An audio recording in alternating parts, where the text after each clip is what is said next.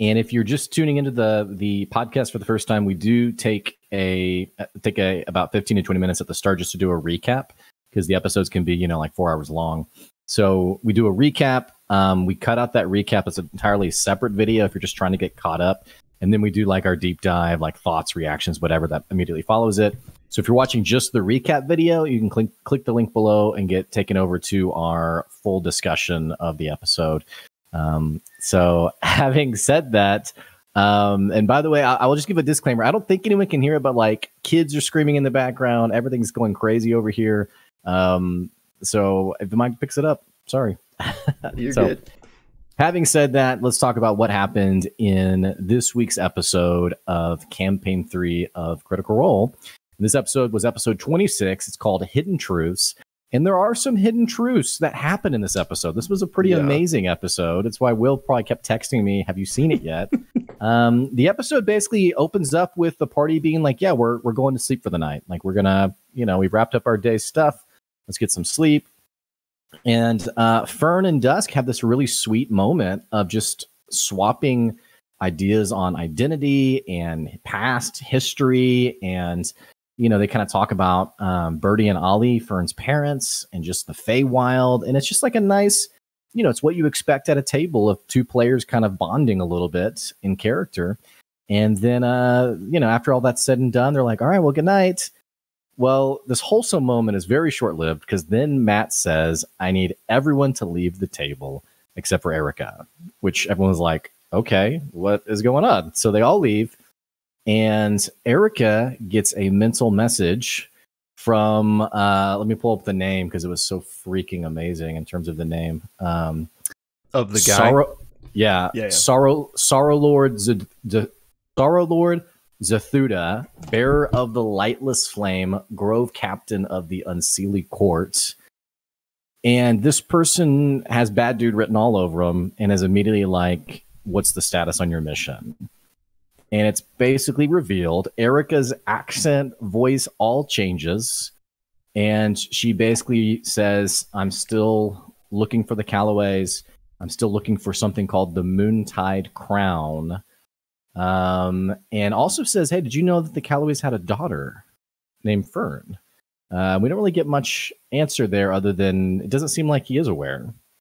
But, in typical bad guy conversation, he's basically like, get the crown and kill the Callaways, like in that line, and, beep, hang up on the phone kind of deal. And Erica looks down at this black ring that seems to be humming and tugging towards Fern's room. So it seems to be some kind of Callaway tracking thing. But it was a huge reveal because it seems like Dusk is not to be trusted. So anyway, everyone comes back to the table. They see actually Erica with like a look of concern, and they're like, oh no, something so sad happened to you. And it was just very sweet, very wholesome, because everyone's like, oh, I'm so sad. Whatever you went through, I'm here for you. And it's like, yeah, she just talked to her boss about murdering you guys, but no big deal, right?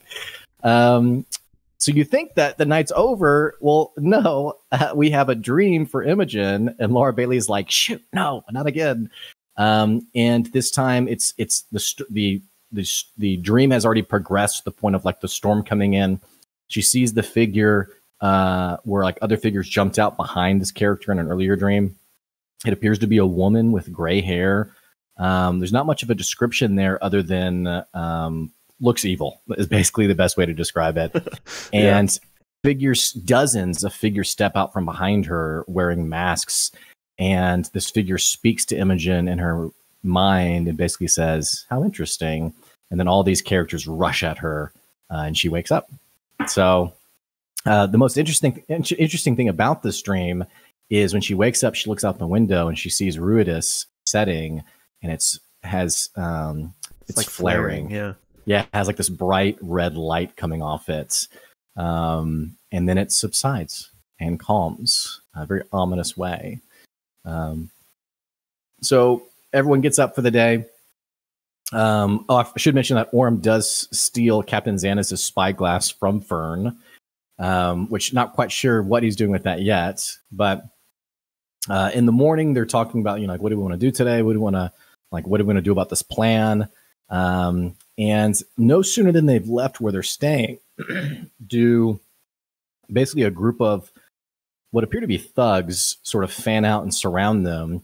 And a dwarf who's missing his thumbs basically walks up, identifies himself as Tanvir the Rake of the Paragon's Call, and that they noticed them snooping around the Seat of Disdain, and they want to know what the heck you're doing. Party kind of tries to, they lie. They try to convince this guy, like, oh, that was your place? Like, oh, no, we were looking after this quokka that, got stuck under your gate. He's not buying it. And basically they say, yeah, actually, we're here for work for General Ratanish. Ashton's had a fight with him. And, one of the thugs is kind of like, oh, yeah, I remember that fight. And Tanvir's kind of like, oh, that's interesting. Okay, so you guys know Ratanish. Okay, well, we're going to go find out how true this is. Like, if you really are here for work, and if you're not, then we're going to come back tomorrow and basically, beat you up, kill you, who knows what. So they leave. The party, basically freaks out because they're like, okay, now they're going to know that we're here, and it's going to be very obvious that, why is this group from Dressar now here? So they immediately start thinking about solutions. What do we need to do? They know that to get Captain Xandis to come pick them up, he needs 24 hours notice. So they know the time is ticking. And so they also know there's other things they want to do, like follow up on people that they know. So they decide, basically, let's split up into a few different parties. Let's go check off a bunch of different things, and then we'll just go from there. So having said that, Ashton, Chetney, and Imogen head to the All Minds Burn Palace, which is this odd place where it's like a social place, but it seems to be where everyone's kind of mentally ethernetted in to some kind of group think system. Weird. It's very weird. And not only that, Imogen actually tries to kind of tune in herself and immediately detects a large, staticky, painful sensation that causes her nose to bleed, and she has to stop detecting thoughts. But she detects something incredibly large beneath the surface, very ominous. And it's also here that they meet a friend of Ashton's named Justy. It's a red Asphura. Say that right? Asphura? I think so. Bird person. So yeah. And the person's like, Ashton, wow, it's been forever. And Ashton basically says, hey, we just need to know, we need a place to lie low because we have a guy that we're thinking about basically kidnapping, and we need 24 hours till our help arrives to take us out of here. Could we potentially stay here if we needed to? And Jesse's like, yeah, you could potentially do that, but you could also do the run, and that might settle things. And the run is basically a death race kind of run. It's not for money. It's not for prizes. It's basically, think of like a duel to settle issues. You do this Mad Maxian death race kind of run, and it's never fair. And Justy even says, we could lay some traps for you guys that would be beneficial to you guys and would basically help you win the race. So he's like, I like that plan. Okay, we might do that then. And naturally, I'm sure every viewer was like, oh my gosh, we're going to do this for sure now. Let's go. Yeah, so that happens there. Also, FCG takes Ferd and Dusk to basically look for someone named Esmer, who was like an old contact when he was with Dancer. And in meeting Esmer, FCG is like, hey, I don't know how to say this, but Dancer and everyone is dead, basically. And it's really this funny scene where they're like, hey, let's let him down easy though. I like your shirt, But Esmer basically laughs and is like, what are you talking about? I saw Dancer a month ago. Which he's like, wait, what? How could that even be possible? And suddenly, and this is a theme in the episode, FCG starts to really question what he remembers and what's actually true. Esmer also mentions that Dancer had a new arm, a metal arm, maybe after whatever incident happened. And he basically says, do you know where she might be? And he says, Esmer says, she says, you could check the inns. It's also where Imahara Joe's is. FGG remembers that they kind of hated each other and decides, yeah, maybe we should go check out the inns. So having said that, it's pretty much what happens in the first half. Do you want to talk about the second half? Yes, sir. I got you. So we have the break, we pick back up, and we're picking back up with Laudna and Orym, who are like this third group that split off. And the first thing they do is go shop for some disguises, since they're basically, recognizable from the ball back in Drusar, and just they want to, be a little bit more discreet. So they go buy some clothes, and they eventually come up with this bit of Orym pretending to be Laudna's son, Georgie, kind of a callback to Orym doing the same thing in EXU Nancy with Opal. Yeah. So now in their disguises, they head to the Seat of Disdain just to basically stake it out and kind of see what they can discover. They talk a little bit about the fight between Laudna and Imogen. She kind of spills the beans to Orym, and they talk that out a bit. But eventually Orym just kind of does his stealthy thing and tries to see what he can see. And they eventually see three people come out on the roof, basically taking a smoke break. And one of these people is Armand Treshy. Meanwhile, the group of Ashton, Imogen, and Chetney, and also the group of Fern, Dusk, and FCG are converging back in this area of Bassaras known as the Inns, which is basically like this big junkyard section of the city. Crawler parts, automatons buzzing around. Heading there to head to Imahara Joe's.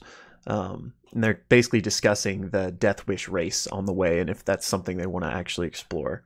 So they make it to Joe's, they get inside, Joe lets them in, and Ashton says they're looking to purchase a crawler, which is, the little vehicle that they would use in the race. Joe says he has a couple of crawlers. They're not 100% like ready to go, though. And Joe is immediately fascinated with FCG, as many people have been this campaign. So then there's a lot of talk about the crawlers. Do we need both of them? Should we just take one? What add-ons should we get? Because there's a bunch of like enhancements. You can get extra armor, stuff like that. So there's a lot of, table talk about what exactly they want to do here. And while they're still figuring that out, Fern asks Joe about her parents, since, that's where her mom said to meet them. And Joe reveals that, yeah, he's familiar with them. They come in all the time and buy these power sources, and Fern is like, yeah, those are my parents. And he's like, oh my gosh, yeah, you look just like them. So they make that connection, and then Joe asks FCG, he's like, hey, did you used to run around with somebody named Dancer, because you look so familiar? And FCG says, yeah, like I did. And Joe's like, okay, I knew it. Like, I remember back when Dancer bought you off that caravan. I almost bought you, but she beat me to it. You're grade A. And he's like, wait, what? No, Dancer built me. And Joe's like, no, I was there. You were purchased, grade A, automaton, pre-divergence, probably from Aor. Like, you're super special.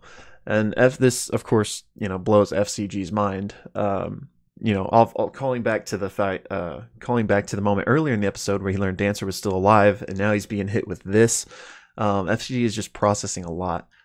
Right. And Joe also kind of spills some history on this type of stuff. He's like, yeah, back in Aor, they somehow figured out how to create these sentient automatons, but the technology was lost. But in recent years, these automatons have been springing back up at various places over the world.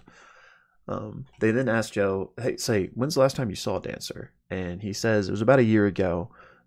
Hasn't seen her since. And he also says that he would love to inspect FCG with his consent, just to learn more about this ancient, impressive technology. And FCG is open to this because he would also like to know more about himself, get some answers. But that's not going to happen right now, because for now, Belsails has some more pressing matters. The party ultimately decides to buy one of the crawlers, not two, and they give him a down payment of, I think, 500 gold now, and the rest will come tomorrow. It's 1,000 total once Joe has finished fixing it up or whatever. So the party leaves, and they decide to find a new place to stay for the night. And Ashton begins leading them toward to a place known as the Undercarriage. But on the way, they're discussing Fern's parents, and Fern reveals that she has all these postcards from them, one even coming from Aor, and the party's like, what the heck? Like, Aor's ancient. Like, what do you mean it came from Aor? And so there's a bunch of discussion, and like, we gotta inspect these, and they do learn that all the cards are handwritten, and in the same handwriting. Right. And I think Travis, I don't know if it was as Chetney or as Travis, but he was like, there's probably a code in there. Like, let's see if they hid some sort of code in these messages. So I think Laudna that night is going to sit down and maybe take a deeper look at them. But that's where the episode ends. Man, yeah. So that's what happened in episode 26 of Campaign 3, Hidden Truths. Again, if you're checking out just a recap, click the link below for your for our full thoughts and theories, and share some of your thoughts and theories. So